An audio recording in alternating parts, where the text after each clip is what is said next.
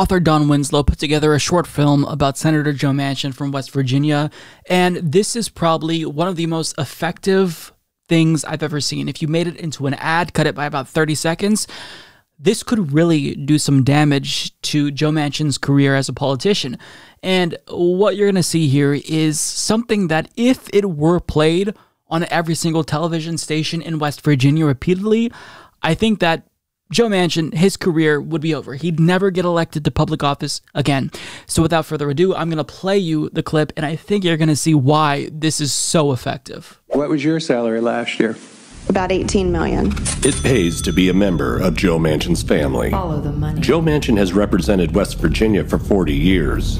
Delegate, state senator, secretary of state, governor, U.S. senator. 40 years, and West Virginia is still the second poorest state in the country. Economy. West Virginia ranks 48 out of 50 states. Thank you, Joe Manchin. Healthcare. 47 out of 50 states. Thank you, Joe Manchin. Education. 45 out of 50 states. Thank you, Joe Manchin. Infrastructure. Wait for it. 50 out of 50 states. Manchin has an estimated net worth of $8 million, Follow the money. while the average annual income of West Virginia is just $26,000. Manchin receives a taxpayer-paid salary as a U.S. Senator of $184,500. So he didn't get his $8 million there. Nice, yeah, Joe. So where does all the money come from? Manchin receives $491,000 annually from his son's coal brokerage company, EnerSystems. His wife, Gail Manchin, received $613,000 from EnerSystems. That's $1.1 million to Manchin and his wife from his family's energy company. Manchin makes 5 times more from his family's energy company than he does as a U.S. Senator. Joe Manchin has blocked President Biden's infrastructure plan from moving forward because he wants to kill legislation to replace coal-fired plants with clean energy. Manchin is selling out his own country to protect big coal and big oil who own him. Joe Manchin, I talk to his office every week. He is the kingmaker, and he's not shy about sort of staking his claim early. The chairman of the committee that regulates coal shouldn't be a part owner of a coal company. This is Heather Manchin, Joe Manchin's daughter. After lying about having an MBA, she was named CEO of Mylan Industries. She artificially jacked up the price of EpiPens by 461%. And was awarded with a 671% salary increase. West Virginia is poor, poorly educated, and broken, but Joe Manchin and his entire family have become multimillionaires. West Virginia, abused and suckered for 40 years by Joe Manchin. That was absolutely brutal. It thoroughly detailed his career as a self-serving politician, and that last line there was particularly powerful. I mean, West Virginia is poor, poorly educated, and broken, but Joe Manchin and his entire family have become multimillionaires. This is what's taken place after 40 years of public service in West Virginia. I mean, if people saw this ad, they would know that this man is not representing you. He pays lip service from time to time to your needs, but in actuality, he's not fighting for you. He's fighting for himself. He's fighting to enrich his donors. And what's especially infuriating is that out of all people, he's the last person who should be bemoaning entitlement mentality, but yet here he is talking about how, oh, well, you know what?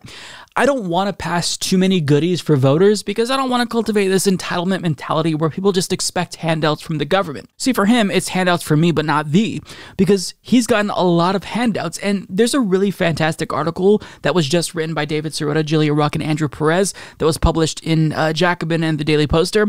And what they explain is just how egregious and hypocritical it is for someone like Joe Manchin to bemoan other people's entitlement. So they write, West Virginia Democratic Senator Joe Manchin is reportedly demanding new work requirements for families to qualify for the child tax credit. At the same time, Manchin may be enjoying a windfall from loopholes that provide the idle-rich special tax preferences for passive income reaped without doing any work.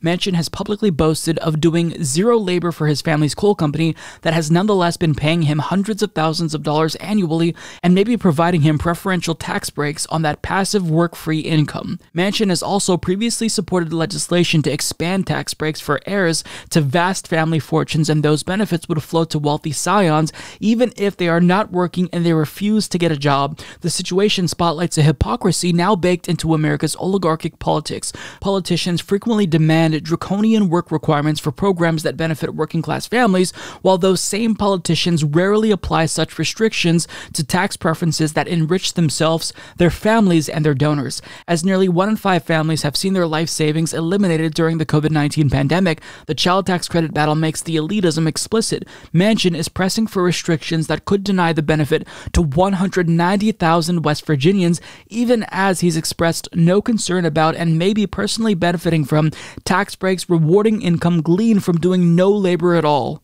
So talk about entitlement mentality. He is the most entitled person in his entire state. And they also talk about how he supported a repeal of the estate tax. So he likes to portray himself as a fiscal conservative, fiscally responsible, a deficit hawk, but yet, how much would a repeal of the state tax cost?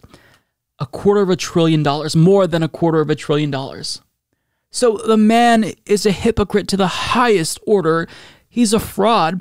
And the faster that more people know about the fraudulence and hypocrisy of politicians like this, the better off we'll be as a country. That ad has got to be shown. So if you live in West Virginia and you know someone who voted for Joe Manchin, share this ad with them. Either they don't know about this or they don't want to believe it. But I mean, I think that if voters were educated, no one with common sense would vote for a smug, self-serving aristocrat like Joe Manchin after knowing how he's enriched himself after being a public servant. And I use that word very charitably because he's not a servant. He's serving himself and the interests of his donors and not his constituents.